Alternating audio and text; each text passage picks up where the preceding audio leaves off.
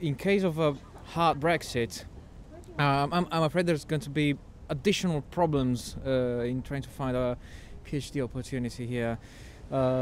Fortunately, this university is trying its best to give opportunities to students from Europe, but at this very moment, it seems like, well, the priorities are, well, basically trying to make the government agree on something, anything.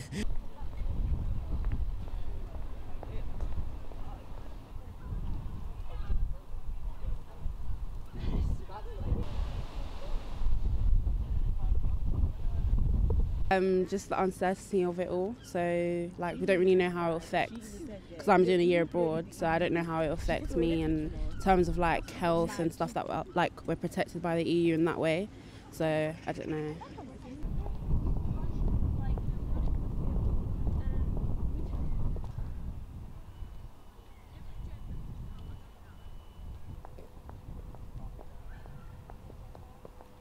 My main concern is about getting a job as a student, for example, after Brexit happens, because it's still not exactly clarified if I'm going to have to get an NI number, or if I'm going to have to show proof, or if I'll have to get a visa to work. And it's important for me to be able to support myself as a student later on.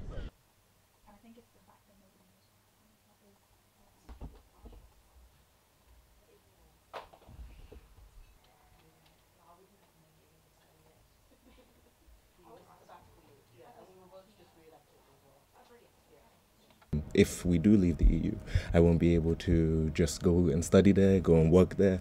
I think it's very much a wasted opportunity if we do leave, and I very much don't want to leave.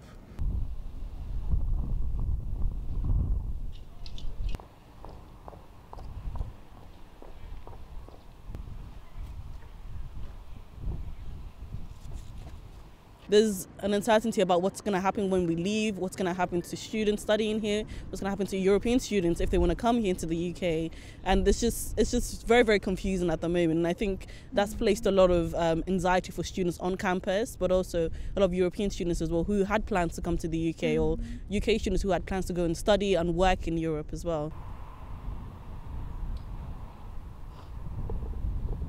I think that the free travel and the free movement, especially working in different countries, gave a lot of students like the opportunity to expand their knowledge, their experience, as well as gaining something else from another culture. So I think they're going to lose a lot of that because of whatever's going to come from Brexit, as well as what Omolade said, because there's no certainty. Nobody knows what benefits or what outcomes. Exactly. So I think it's going to be it's going to be a shame. We are potentially moving into a situation, if we have no deal, that those students who could have come here as part of the EU structure of Erasmus exchanges will no longer be able to come. They will move into the bracket of international students, not part of the EU home UK student body. And that will potentially have a fee implication. It may also have visa implications in terms of access to the systems that we have here and health and support.